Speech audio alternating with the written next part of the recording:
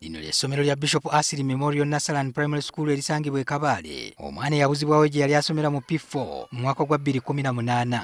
Tusobodde okwogerako ne kitaawe w'omwana ono ayitibwa Taddewo Luzinda Ntalo. Atutegeezezza nti yafuna obutakkaanya ne nnyina w'omwana ono mu 2010 era ne baawukana. Omukyala n'agenda e South Africa.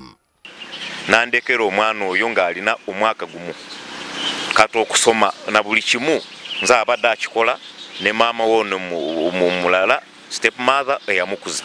Omwana ono eyaggyibwa ku ssomero lya Bishop Asili e Kabale ng'ali mu P4. Poliisi yamuzudde oluvannyuma lw'emyaka 5 emmanywangu agayaaza ng'abeera n'omukyala Fiona Rukundo agambibwa okubanga nnyina gwe yamukwasa bwe yava e South Africa n'amugja ku ssomero.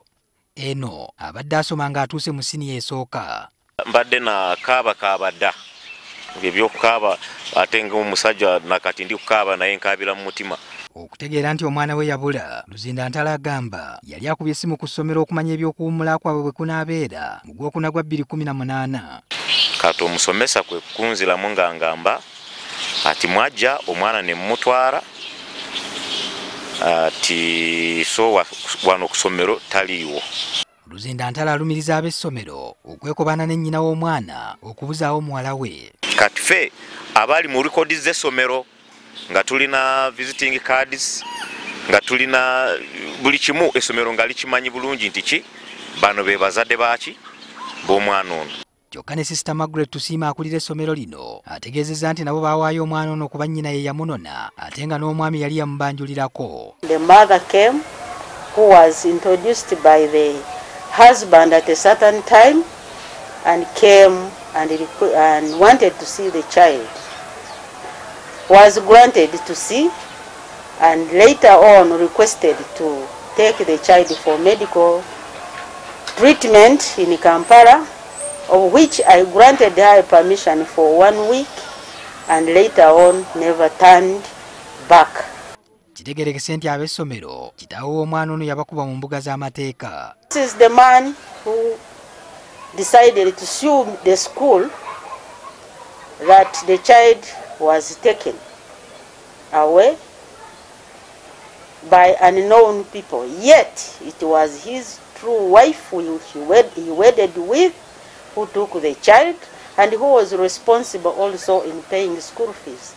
Receipt zange nzirina bulungi, receipt za requirements zonna nzirina bulungi.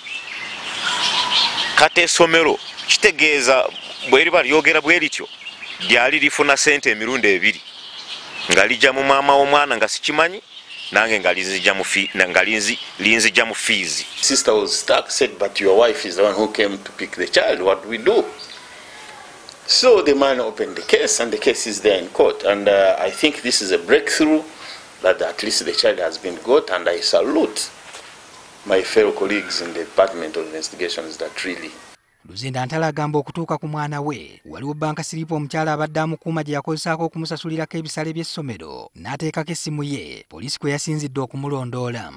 Yasasula ssente za fees ng'agamba asasula mwaka. Ndowooza ekyo kyonna baakikola okugamba okuteekako embeera essomero litegeere nti oluusi bano abantu baki ayinza kuba ali close n'omwana ono. Kitaawe w'omwana atutegeezezza nti ab'essomero bali mu kkuba mbuutu nti omwana yazuuse ng'ate ekiseera kyonna tebamuyambye. Tewabeerangako olunaku na lumu essomero limpite oba linkubira essimu oba ligambe nti tutuule tukaanye. Tukitegeddeko nti poliisi eri mu nteekateeka ey'okuzza omwana ono e Kabale okumaliriza enteekateeka ez'okumuddiza kitaawe.